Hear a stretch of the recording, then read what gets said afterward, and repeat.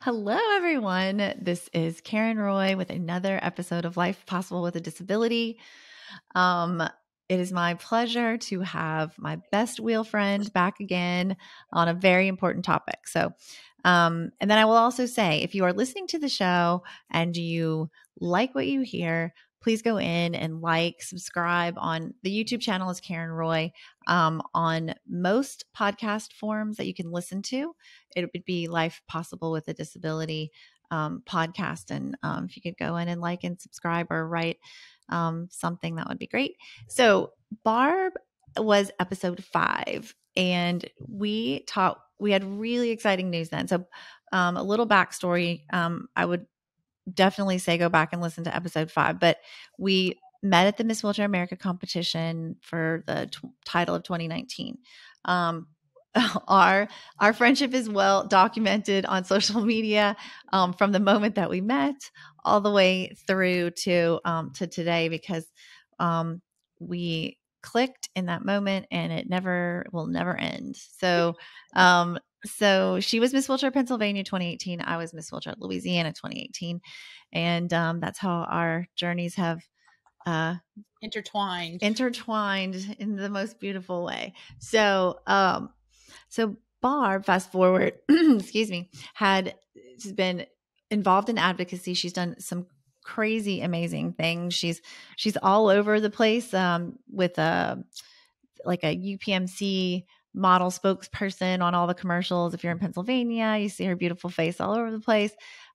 She runs the most amazing part of the Miss Wheelchair America organization. So she runs state coordinator for Miss Wheelchair Pennsylvania. I was head judge this last year, and a lot of work. A lot of work, but you can tell. And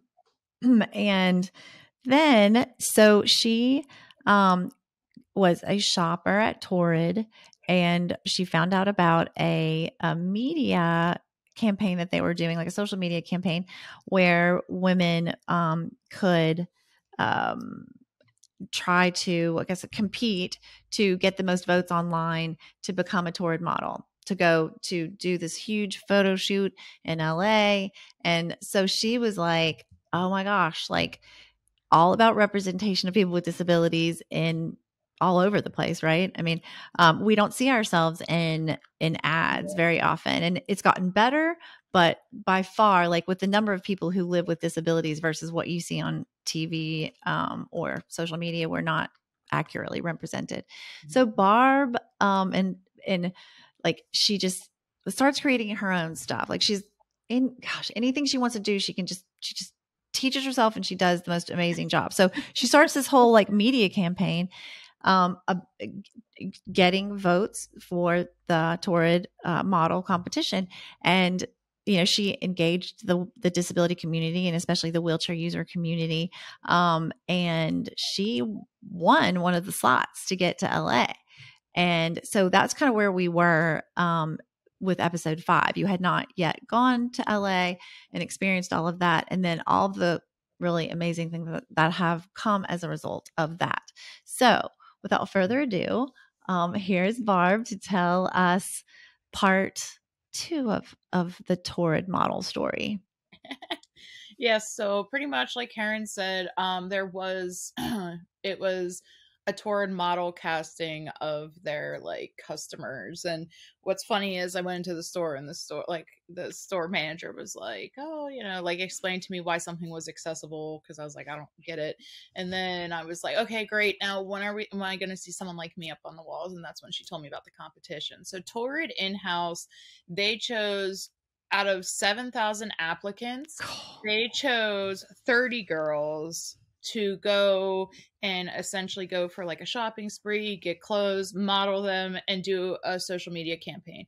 Mm-hmm. And I was the only disabled one chosen out of 7,000 applicants. I was told that there were more wheelchair users that did apply. So I was chosen as that representation. And then, I won top 10. And I forgot about that. I forgot it was like a 2-part thing. Yeah, it was, it was like a 2-month-long adventure to just get to the point of knowing I won. So Then at the end of August, I ended up flying out to LA. My brother went with me because I do not trust airlines handling my body at all. Or our Um, wheelchairs, but yeah, I have no choice. Like, he can't do much with that, right? But like, right, he yeah. at least can help me transfer to make sure I don't break a leg in the process, because people just don't understand legs break easy when you can't move them. Yeah. So and he was there to help me with other things that I may need that aren't accessible, and thankfully he was there. So they ended up paying for him to go as well, so that was awesome on their behalf to think of that accommodation. Caregiver, yeah. Yeah, because a lot of times they don't think of the companion or attendant or whoever, then it comes out of our pockets as a disabled person, just because the environment's not accessible, right? So that's kind of a barrier right there. But Yeah. thankfully they thought of that. So they covered that, and they put him in his own room and everything. So it was nice. Yeah, that's nice. Yeah, and the hotel room was fabulous. They had us in. I dealt with so many barriers once I got out there, because it seemed to me that Torrid has never worked with a disabled person before, ever, or had a conversation with them. And so it seemed that they would like hire outside entities to complete a task, like contract out.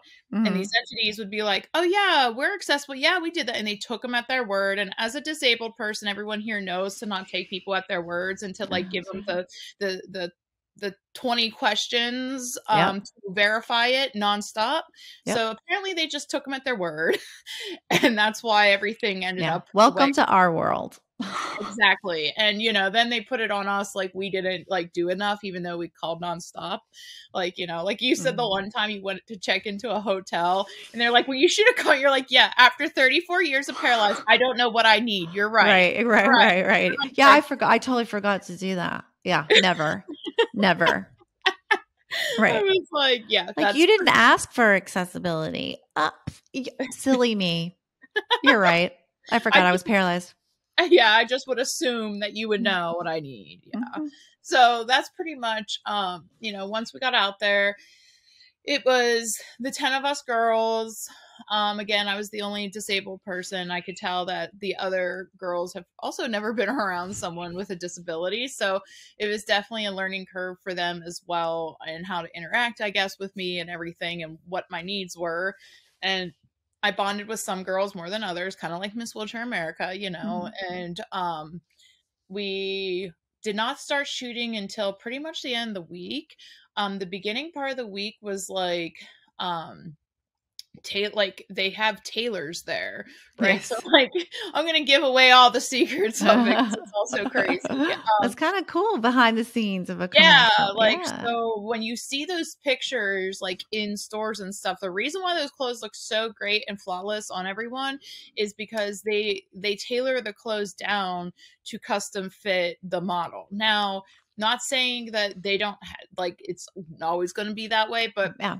The problem is they get samples in, and the samples only come in like 3 different sizes, but they may offer like 20 sizes, right? But they only have these, so they get the bigger size and tailor it down to you.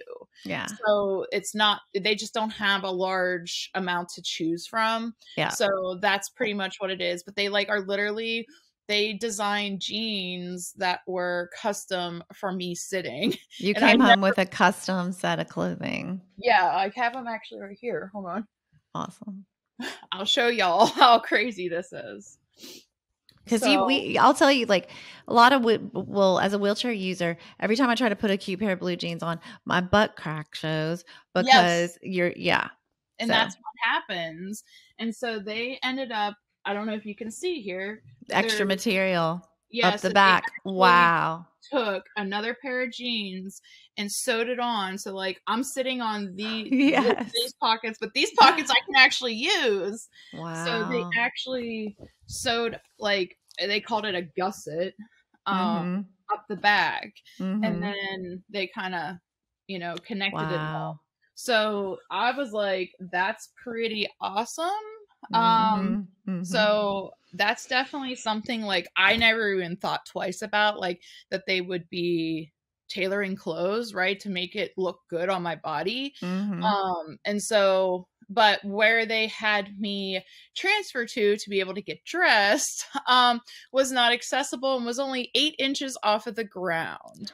So I could get on, but me getting up, I was not going to blow out my shoulders because they Right. didn't listen to me. Mm-hmm. Could I have done it? Probably, but again, I probably would have blown out my shoulders because I have bad shoulders. So I've been Mm-hmm. trying very hard to make sure I keep up my shoulder integrity because Super important. I'm only 14 years into this. I still have like, a long time to go. Long So time. Yep. I don't need to damage shoulders anymore. But anyways, so thankfully my brother was there for that and was able to help assist them with finding more or less a transition point for the transfer. So like it's not from like this 8-inch sofa sucking me down into my chair up here. There was a spot in between the transfer, and I use a transfer board, so I was able to kind of Wow. transfer up onto that transition point with a little bit of assistance from him then. So I was able to pretty much do that. And then as a result, I advocated for myself and I was like, well, if this is how it's going to be when we do our photo shoots, I cannot like do this like multiple times a day. Like Right. you need to like put it up on blocks. I told you I needed a transfer height of 21 plus or minus an inch. Like Yes. 21 Yeah. inches plus or minus an inch. I You know weren't what it is. joking. Yeah. And you weren't, it wasn't a suggestion. It was, this is what I need. Yes, and I feel like they thought like, oh, she's being a diva or something, like, and I was like, no, like I'm trying to make you look good Mm-hmm. by giving you a heads up ahead of Mm-hmm. time. But they apparently missed the memo and the mark with that. And then the one girl, she was part of the whole Team Toward Insider, like the people on the inside, and she ended up having someone build like a platform to raise like a chaise lounge essentially Mm-hmm. for me to transfer on and be able to easily get dressed on, like get jeans on, because as well as I do, I would like to see any person get a pair of jeans on without being able to stand up. Let me Right. Yeah. Yeah. Yeah. and Exactly. just it's yeah, you're going to be fighting, and again, why It's and part of why I don't, I mean, just, yeah, I don't fight the fight. It's not worth the energy. And I just do skirts and dresses. That's what works for me. And yeah. and I'm like, yep, I'll just do my leggings and I'm Mm-hmm. good. Like, but Mm-hmm. it definitely is something that, I was like, all right. And then whenever that happened, I was like, listen, you guys have to do something. And then they're like, oh, well, you guys need to, or you're going to have your own dressing room off to the side. It's your special, Barb. And I was like, no, no, no, no, no, no, no, Right. no, no, no, It's no. segregating me. Yeah, so and that's what I said. I was like, y'all are literally segregating me this whole time. And so once I like explained it to them and advocated about it and explained that perspective, I don't think that it even dawned on them that like wheelchair users are even like segregated, right? They look at it as, oh, you're getting special treatment. Yay, like we're doing something. And so Yeah, that's so true. Like they can try to put a positive spin on it, but when you are separated from the group and you're sitting there alone, you can mhm. say whatever nice things you want to about that, but that you're isolating us. It's like, yeah. It's kind of like, okay. So once I explained it all to them, they were like, okay. And they did go and fix everything at that point that I felt like was issues Mhm. within the whole experience. It's So, really good that you are at a point, because I know for many years after my disability, I would try to be, I didn't want to be a bother. I mhm. would do things that were really difficult for me to make it easier for everyone else. And then you finally get to the point where you're like, wait a minute. Like, you know, I think you, I think like me literally learning, like I feel like old Barb before Miss Wheelchair Pennsylvania America would have been that way. But I feel like something just changed when you're at nationals and you kind of actually realize that no, these are our rights and you just get empowered, and it's like, no, I'm not giving up, these are my rights. Like, and Right. everyone's like, people need to enforce the ADA, and I think that we're the ones who are supposed to enforce the ADA. Like, Yeah. that's what I think really is the thing here, and it's bizarre. So Yeah, no, it's yeah, I just blew my son a kiss goodbye. So yeah, it's a new mindset when you stop and like this whole medical accessibility issue too. It's the same thing. It's like I've just made it work and brought extra people and gotten lifted up and done things that were unsafe to make it easy on everyone else. Like why did I do that? Like why didn't I demand a table that was accessible for me? And yep. I think if we have any advice for younger advocates or wheelchair users, it's like start that sooner rather than later. Like get comfortable in your own skin and then understand your value. You are just as valuable as anyone else, and that this is 2021/22 people. Like, And another thing, I'm sure you've heard this before, I'll go into a place and I'll advocate saying, this is not right, this isn't accessible, this isn't, and they're like, well, we've had other wheelchair users in here and they never said anything, so I don't know what your problem is. And it's like, because I know all those other wheelchair users are keeping their mouth shut and just dealing with it, and going, they're just dealing and trying to. Yep. There's that part. And then also everyone's disability is different. Maybe those people could actually stand and they only use a wheelchair part of the, it's not apples to apples, number one. And number, when you're non-ambulatory, it's a whole nother ball game. Like, we talked about that the other day where people are like, if you can do a stand pivot transfer, what would we give for a stand pivot transfer? I mean, anything for just a stand and pit, like just to be able to stand even for like 3 seconds. Yeah. Can you imagine? Like even with some assistance, and I could pull up pants. Yeah. It's a thing, man. It is. Yeah. I'm like, so it sounds like the recap of Torrid is mistakes were made and they didn't 100% listen to you, but then once you advocated for yourself, they stepped up and tried to do the right thing. Yes, they totally fixed it all. They also had plans of doing a photo shoot up on the roof. And I was like, oh, is there accessibility to the roof? No. I'm like, well, how are we going to get up there? We'll figure it out. Now that's able body speak for that. Like, we're going to carry you up. And I'm like, yeah, no. Potentially drop you. Yeah. Yeah, and the only way you're going to carry me up is if you carry the other 9 girls up, because that's equity, right? Like, right. If you do that, then I'll let you. But no. So they ended up changing the location. They ended up changing everything once I advocated. So, like, if anything from all this, if anyone's listening, just remember to always advocate for yourself. If something is making you feel a certain way, no one's going to know that unless if you speak up. Like, these people had no clue, and I don't think they were doing it to be malicious by any means. Most of the time, not. They just never have been around someone with a disability and worked with someone with a disability, or a disability such as mine that may be a little bit more severe than someone else they may have worked with. So, they had no clue, and the only way they're going to know is if I tell them about it. Right. So, I can't really fault people for not knowing what they don't know. Right. I can fault it's how they, it's how they, and then it's how they, actions speak louder than words. So show me. Best apology is a changed behavior. Wait, say that again. Best apology is a changed behavior. Yeah, exactly. Like you can say you're sorry all day long. It doesn't fix it. Exactly. So I was in Memphis, month or so ago, and I was in this like outdoor shopping area, and I don't see the Torrid in Baton Rouge that much, but I'm like, oh my God, that's Torrid. So I'm like, Jason, and we got to go over there. So I went over, and then because in the store, if we are listening to this in December of 2021, the campaign, it's no longer in stores. It's not. They took it out. Oh, well, it's online. Well, so never mind. It's not in the store right now. But I went into the store when it was, and there was this big, huge, like tower type cardboard thing. And all the models that had won, that had gone to the photo shoot, were there. And there was Barb in the chair. And so, of course, the manager, somebody walks over, can I help you? I'm like, well, no, not really, but this is my best wheel friend right here. Her name is Barb. And I tell the whole story. They're like, can I get a picture with you? And I'm like, sure, I'm not her, but yeah. I wanted pictures to send to you and to put on social media, right? But then she was like, I want a picture. And then, yeah, so the store manager started following Barb and me. Yes, And yeah, she's probably like, oh my gosh, this is Miss Wheelchair America. I would like to know no, her no, it's too. more like I was Barb Zablotney's friend. That's what that was. So that's just Barb Zablotney's friend.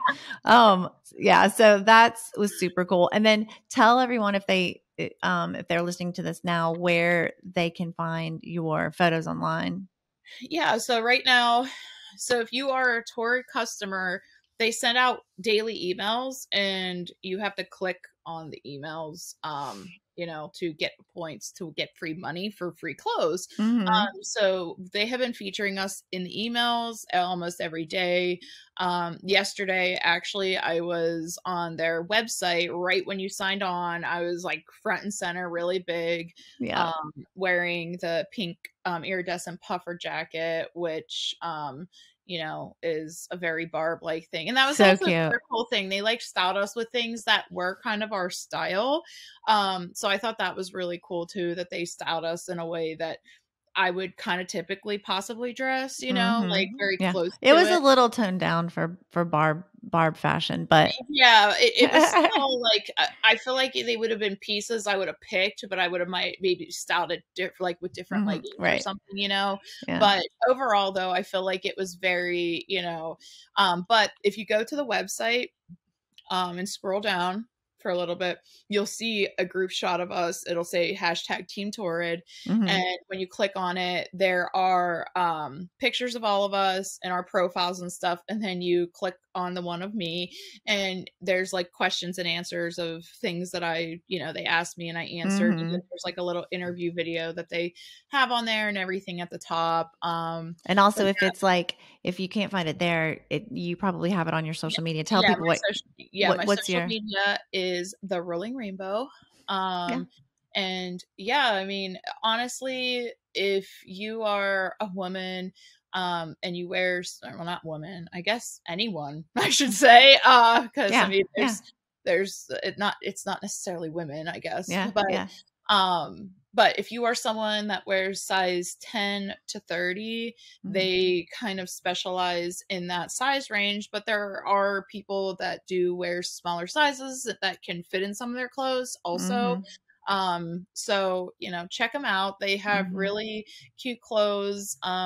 Torrid got their start as a plus size Hot Topic, so there is more edgier stuff in there that you'll see, but there's also professional clothes, which is where I got all my professional clothes. So but if you are looking for a pair of jeans that is accessible, that they are not custom tailored, their Sky High Skinny jean is literally the most accessible jean you will probably ever find, because the waist is actually high enough, hence sky high, that when you're sitting, your butt's not hanging out, Yeah. and they actually fit and they actually stay up. And I've seen other people say it works really well with their ostomy bags and other things like that. So, That's cool. I really recommend that to That's everyone. cool. That's a big deal because like jeans are just it's almost like shoes for me. It's like it's like the bane of my existence. It's I know, like, dealing with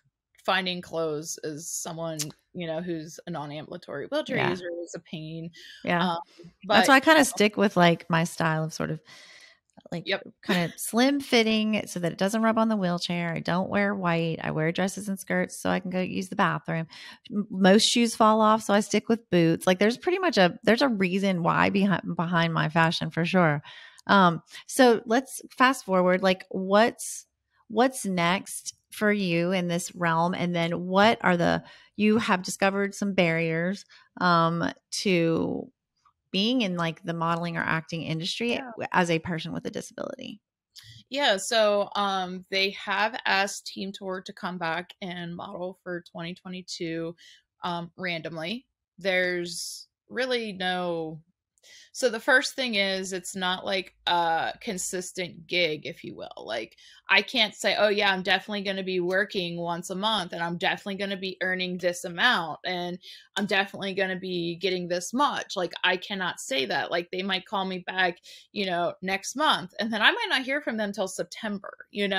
But like, they're offering to pay us, which is great. But several states don't have several barriers towards employment. So if this was something that I would say is, I would say trustworthy, that like I would feel comfortable, like, you know what, like this is something I want to do and it's going to be consistent and I can Like, at yeah, least do this for a couple years. stable income. Yeah. Yeah, like I could, see that. I would be like, okay, fine. And I would think about leaving my insurance that I currently have. So like people, with Medicare and Medicaid, you have to be under a certain amount of income a month to qualify for it. And if you go over that, you lose it. And as many people also know, Medicaid is the only insurance plan in the country that will include attendant services. So if you are someone such as myself and you live in a very non-accessible location, you need those attendant services for basic things like showering or eating, because you can't access the kitchen. So you're muted. You're muted. I was saying to hire someone out of pocket for that is extremely Yeah. expensive. Yeah. And impossible for most people to afford. Exactly. So like it's like, okay, well, I'm paying someone else's salary then from my salary, right? And how much sense does this really make to take a job if I'm not, one, it's not stable, I'm not able to, you know if it's going to be a constant thing. And I mean, I have other things I want to do with life, so it definitely is a huge barrier. And I feel like that might be something contributing to the fact that we don't necessarily see ourselves often, is that the system is set up to essentially oppress disabled people into poverty. And it's not that, like, I don't care, you can take my SSI, SSD, like I don't care about that. I care about the insurance, and I know that I'm probably not going to have an insurance plan as good as what I currently have anywhere else. And Yeah, so the only reason I'm able to afford to be on a be private insurance through my company is because I'm a para that luckily I'm completely independent with my self-care. That may not always be the case, but that's the only reason that I can afford to do that, because I would be and you also have destitute. an accessible like I built living myself an situation. accessible house, right? Exactly, and yeah. So, but that may not always be the case. But for so many people in our community, they literally can't function without their care attendant, and they put such. Now, I know Pennsylvania changed the legislation. You can make a lot more money now in Pennsylvania and not lose your care attendant services or your. Is that There's true? well, there's a caveat to it. So I've been like calling her. I'm like, you're the mother of Act 69. So Dr. Josie Badger, who was a Miss Wheelchair America 2012, Yep. she helped with this legislation, and it's called Workers for Success, workers with disabilities with job success. And so it's expanding on the current workers with disability like model that we have in Pennsylvania. And right now it's passed, but it's not going into effect because Pennsylvania is in a state of emergency. So they can't like change, I guess, things because of all these intricacies because of the state of emergency due to Okay. COVID. COVID. And Yeah. so, yeah, that it's kind of held up with that. But she told me that this part only goes into effect once someone holds a job for like a year. Well, And then you how do you not go broke in a well, year? and that's what I was like, I'm confused. And she's like, well, we're working out those details of how like it's going to go into effect, but because of the state of emergency, things are kind of at a standstill. Mm-hmm. So I'm interested to see how it's going to go into effect. But essentially you can earn a lot more money, but you would keep your Medicaid, but you would lose your Medicare. Okay. That's kind of a big deal. Yeah. And I'm like, because that's a state thing. They can only control state, and yeah. Medicare's federal. Yeah. Yeah. So like, why are we losing our Medicare? Like, the whole Yeah. thing is so bizarre to me. Yeah. And I Yeah. just But really think that people need to understand, like, people are like, well, I have to pay my insurance. And it's like, yeah, but you are not using your insurance as much probably as someone such as us. Like, we literally, like in your instance with the whole, you know, bladder bladder cancer cancer. stuff, you Yeah. have to go every 3 months now for a No. scan and all this Right. stuff. Not just that.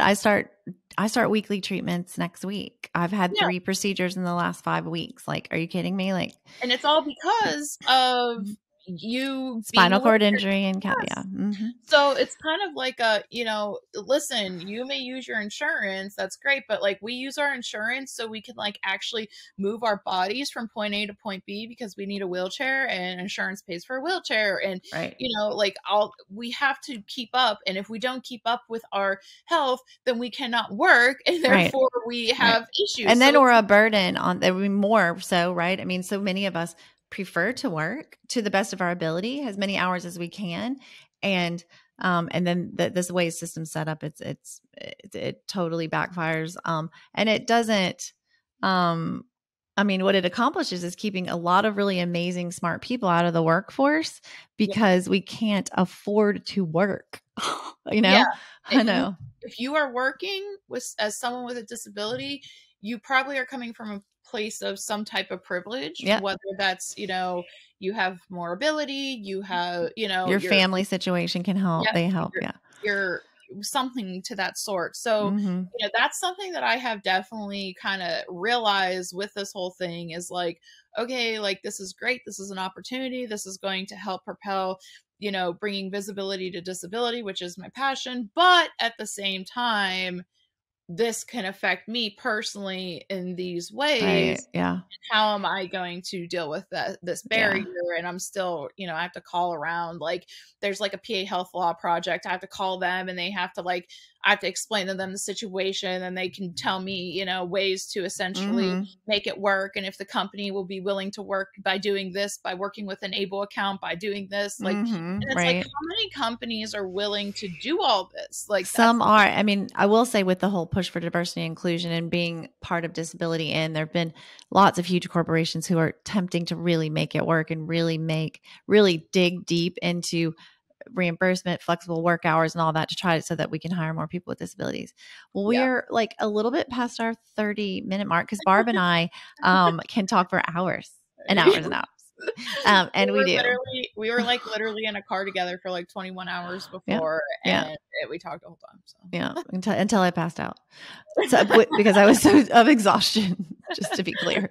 I love you so much. I'm so proud of you. Please go follow Barb at the Rolling Rainbow on all forms of social media. And she does amazing things and you can see all of them there. And and then hopefully she and I will be seeing each other for a little bit in January of 2022. So fingers crossed that nothing last happens. Time we said that, the world laughed at us. Oh, I know. I'm knocking on wood right now. So anyway, all right. Thank you. All right. Well, I love you to bits and thank you for representing the disability community so beautifully, for using your voice. There's a lot of beautiful people in wheelchairs that, and they share their beauty on social media and I appreciate that, but you take it to the maximum level of advocacy that you probably can in all areas. And I'm super proud to call you my best wheel friend. Oh, I'm proud to call you my best wheel friend too. And sometimes I feel like people may not always appreciate my form of advocacy and not letting up. And I feel like a pit bull sometimes. And that's how things get done. Yeah, that's pretty much what I'm like. You're either going to love me or you're going to hate me. There's probably no in between. Oh, wow. When Barb Zablotney's on it, it's like you're like, oh boy. Goodbye to the haters. All right. Well, I will see you again soon and have a beautiful holiday season. You too. Bye. Okay.